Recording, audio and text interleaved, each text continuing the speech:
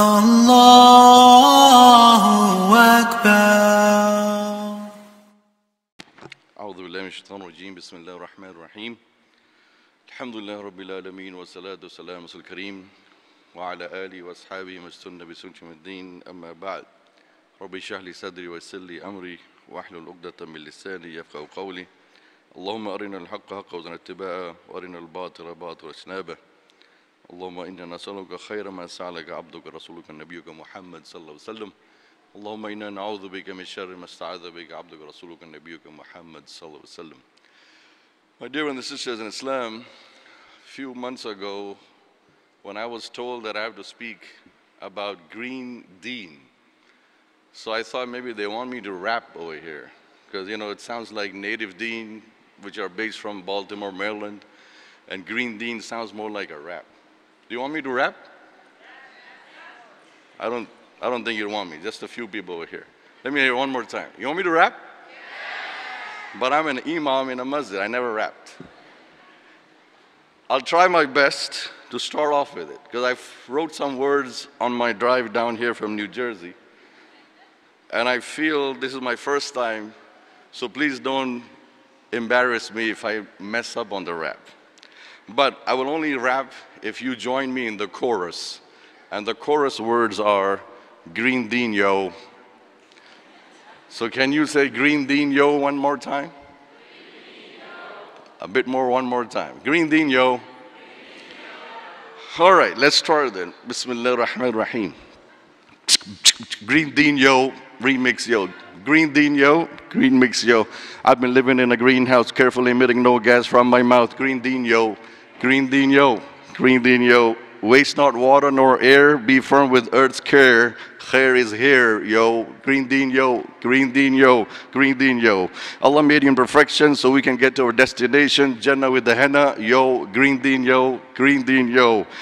Plant a tree for free, see your kids free. Green Deen yo, green Deen yo. Thank you.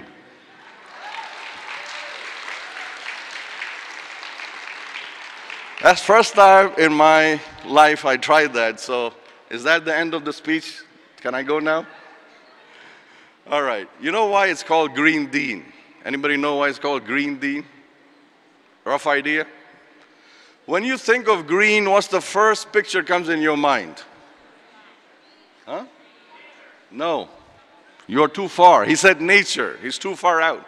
As a mu'min, as a believer, as a Muslim, as a follower of Muhammad sallallahu alaihi wasallam, when you think of green, what's the first thing comes in your mind? Huh? Where? Medina. Thank you, sister. Medina. A big round of applause for the sister here, inshallah.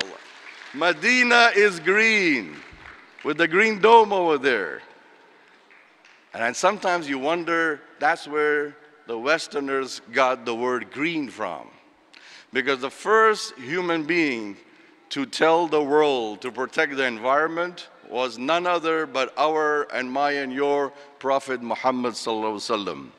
He said in a hadith, in a very beautiful hadith, which I narrate from Abu Sa'id al-Khudri, he said that Prophet Muhammad sallallahu alaihi wasallam said, "Inna dunya hulwatun khadiratun wa inna Allah mustakhlifakum fiha فَيَنْظُرْ كَيْفَ تَعْمَلُونَ." Translation, Abu Sa'id al-Khudri reported that the Prophet Muhammad sallallahu alaihi wasallam said, "The world is sweet and green. Inna dunya halwatun wa khadiratun."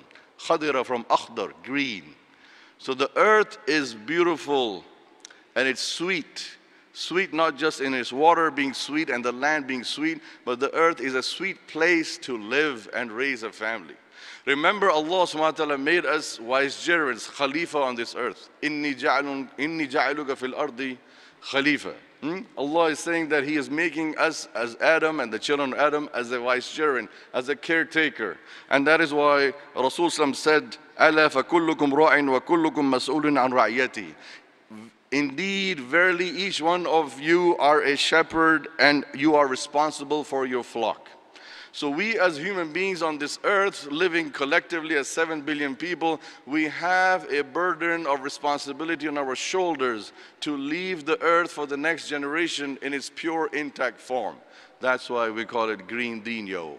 Because Allah subhanahu wa ta'ala will hold us accountable on Yawm al-Qiyamah to ask us, did you preserve the earth for your future generations? Humanity has been living here for years and years, thousands of years. We inherited this earth from our ancestors. How did they take care of it? In fact, the current generation of humanity is the worst in terms of taking care of this earth, because we have so many fossil fuels, we have so many gases being emitted, because we have cars, we have airplanes, we have rockets, we have ships, we have so many things over there now in transportation, where the previous generations 100 years ago, 200 years ago, they were riding horses and camels and donkeys and mules. And the only thing they emitted was fertilizer for the land. Think about it. The emission coming from animals is fertilizer for the land. That is how recycling happened. We living in this modern era, we have bathrooms and toilets where we flush water. According to some statistics online, you can Google, I search, there are like so many billions of water that we flush out just from the bathroom of 7 billion people around the earth. Whereas back in the old days, when they didn't have toilets and bathroom with these flushes, they would go and take a dump where? Has anybody done that? If you lived in a village, if you lived in a gaon or a village or a town or qarya, there's no toilet or bathroom in the houses. And when you say, I want to go to the bathroom, you say, go out in the bushes, go out in the jungle. And that is why they would go out far away from the dwellings and take a dump over there.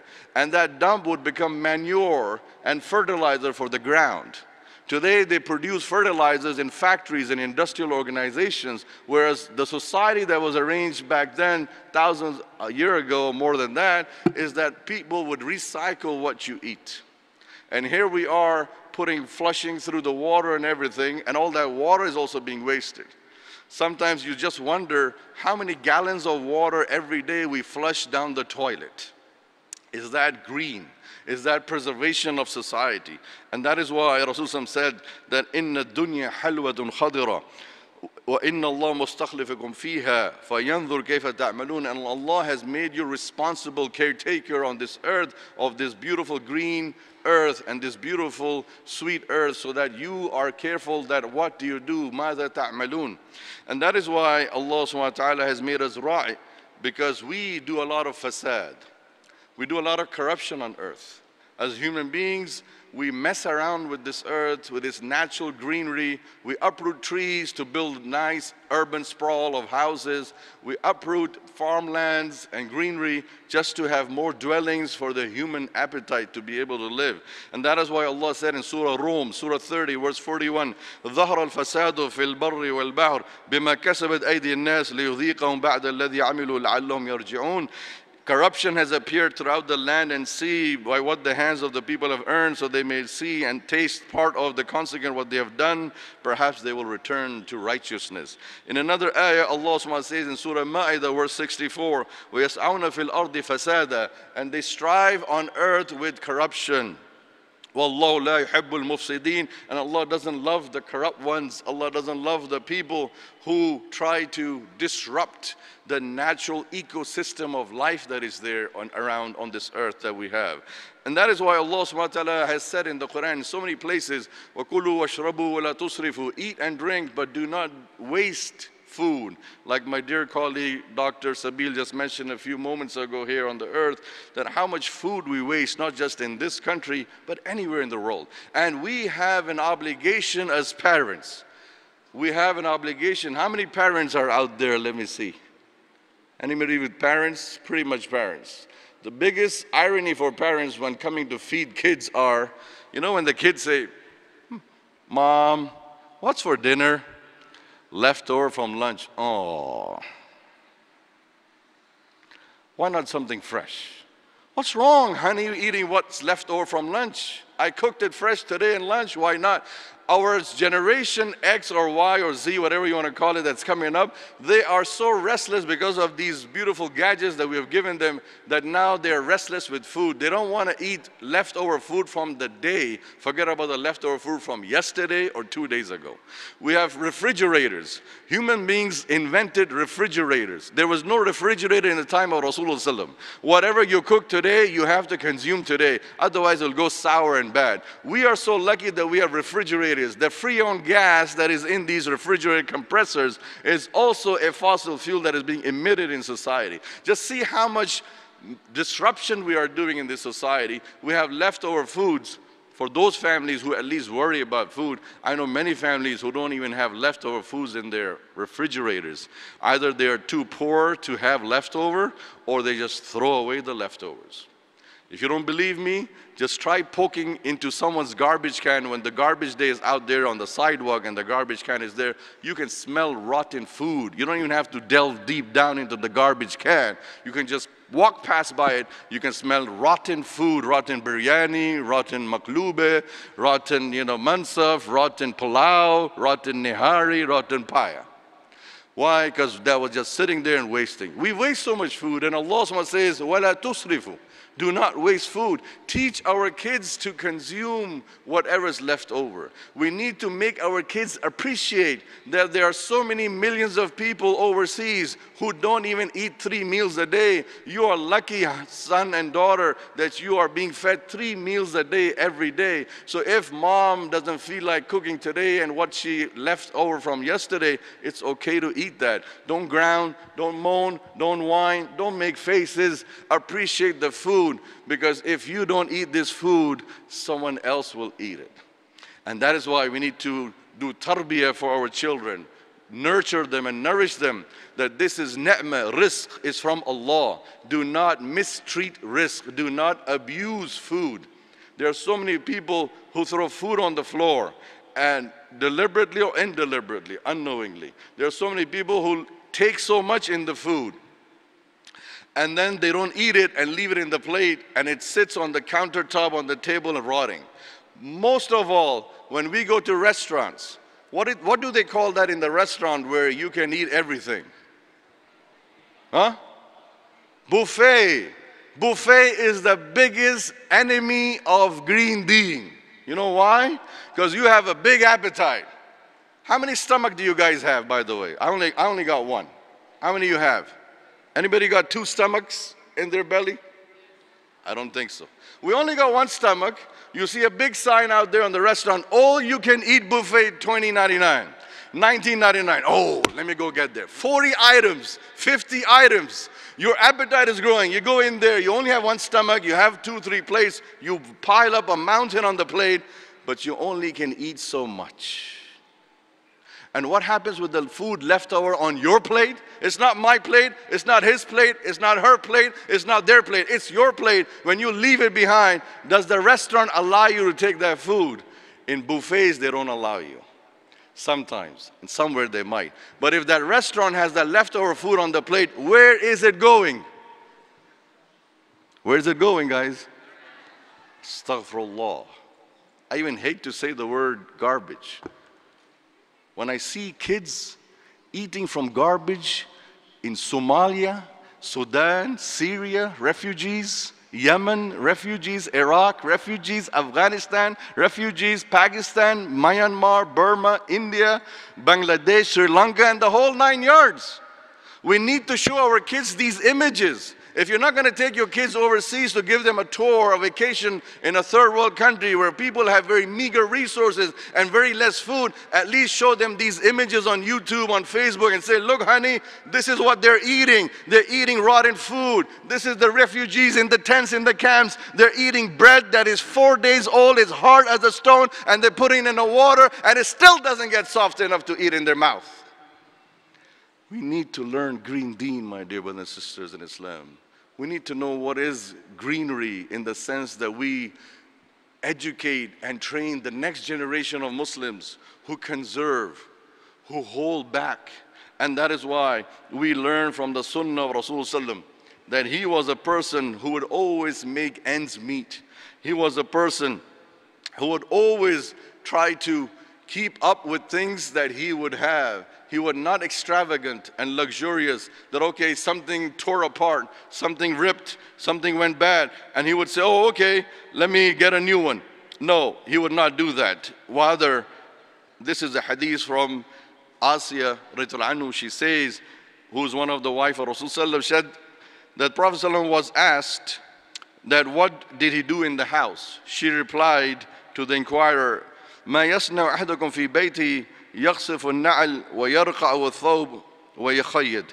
He, alayhi salatu wasalam, did what one of you would do in his house. He mended sandals. And hear this out. And he patched garments. Patched garments mean that if there's a hole in my qamis or shalwar or anything you have, there's a small rip or torn, I would put a patch. Rasulullah used to put patch on his clothes. If his clothes got ripped, he wouldn't just throw it all in the garbage. Oh, this clothes is no good. Let me buy another one.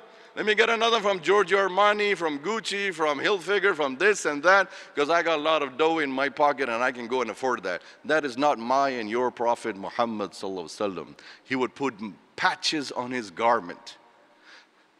I don't have patches on my garment, and I doubt any of you have patches on your garment. But this is our role model, our uswa hasana, how he led a life of conservatism and conserving things. And he would be sewing also and mending his sandals. I'm surprised at our kids sometimes when they say, Dad, I got a small tear on my, just a small crack, small tear on my Nike sneakers. I need to go get another one for $200. No problem, just put a patch on that. How many cobblers you see on the streets of America? But if you go to Pakistan, India, or any other Muslim country, you see cobblers. You know what a cobbler is? Anybody know what a cobbler is? Huh? What does he do? He mends your sandals, your shoes. That's what the cobbler is doing. His risk, his job, his provision is coming from other people's torn shoes and sandals. What if we never mended our shoes and sandals? He'd be out of business. Cobblers will be out of business. I come from Pakistan, from one of the largest cities in Pakistan, Karachi. We have a lot of cobblers on the streets over there.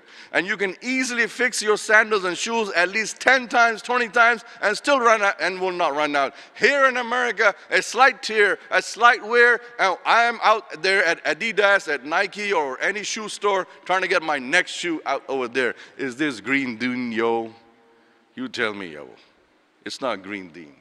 It's about time we teach our next generation, our kids, how to live with these meager resources. The previous generation was a generation that lived with the motto and slogan and memorized this phrase: do more with less. Do more with less. They did more with less. What they had 500 years ago, 1,000 years ago, 2,000 years ago. What is our generation doing in 1443 in 2022? You've flipped the phrase.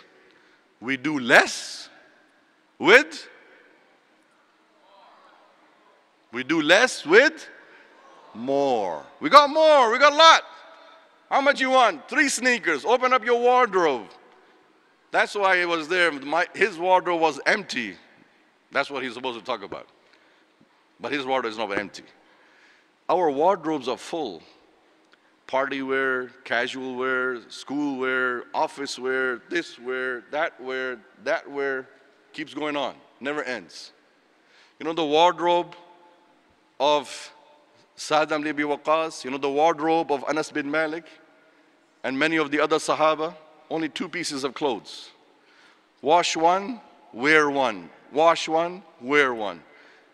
And with all due respect to sisters, need I say more? Do husbands have more bigger wardrobe, or the wives have more bigger wardrobe? Come on, let's do a competition. Husbands, what do you say? Are your wardrobes bigger or her wardrobe bigger? All the husbands are scared. They're so scared. I want to go back home tonight. I want to go back home after this convention. Dare I say, her.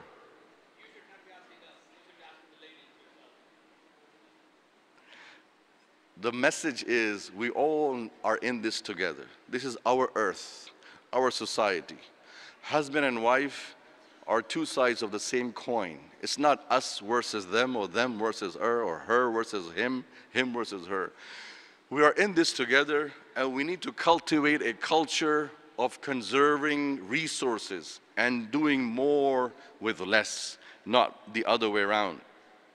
And I also want to mention here that one of the things that Rasulullah said in the hadith, which is narrated by Anas ibn Malik, كان النبي صلى الله عليه وسلم يتوضأ بالمد ويغتسل بالساعة إلى خمسة أمداد. Whenever I read this hadith, I start crying. You know why? Because I am the biggest sinner of this hadith. What is he saying? He's saying that Rasulullah used to make wudu with one mud of water. One mud is this much water. Can any one of us, including myself, do wudu with this much water? He used to make ghusl with 2 mud or khamsa amdad, which is almost like this much. Ghusl. Here we have showers, running water, we have running faucets.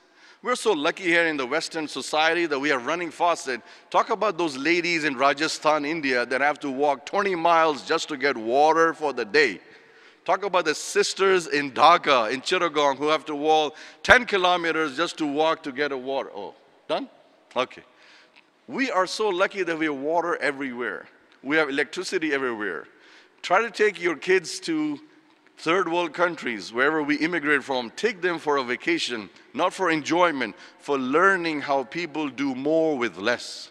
You know, when I took my kids to Pakistan, especially from Karachi, there's rolling blackouts. You know, there's no electricity. Load shedding, they call it. Load shedding. They never have the load. So what are you talking about shedding anything?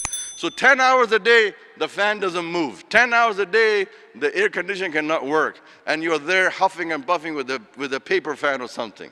10 hours a day, no electricity, so you can't get the water pumped up to your tank, so you have running faucet water.